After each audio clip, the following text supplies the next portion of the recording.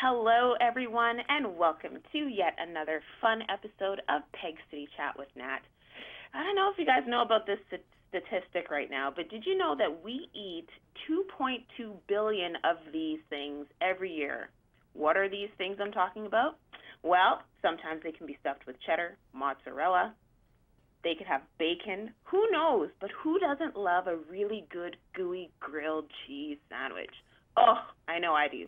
So today's guest is going to help us get creative and tell us how to step out of our comfort zone with grilled cheese sandwiches.